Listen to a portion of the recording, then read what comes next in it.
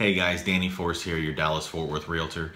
Here to talk to you today about a little known clause in the 1 to 4 contracts in Texas called the Lender Required Repairs and Treatments Clause, Section 7E of these contracts. Basically what it says is neither party is required to pay for lender required repairs.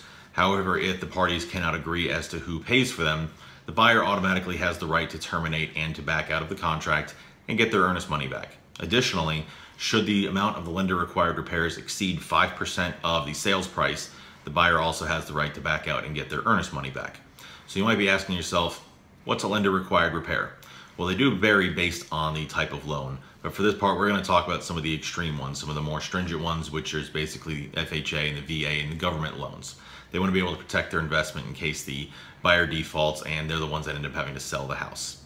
So things that are structurally sound and wrong with the house, things that are health and safety issues. So we're looking at exterior doors that don't close all the way, exposed wiring and junction boxes being open, rotting window sills, any wood rot in the home, inoperable HVAC systems, leaky defective roofs, missing appliances in the house, things like that, wet basements. We don't have basements here in Texas, but basements being wet, inoperable kitchen appliances. Appraisers are now required to check all those things. There's quite a bit of other things on this list here that lenders could require as a condition of the sale.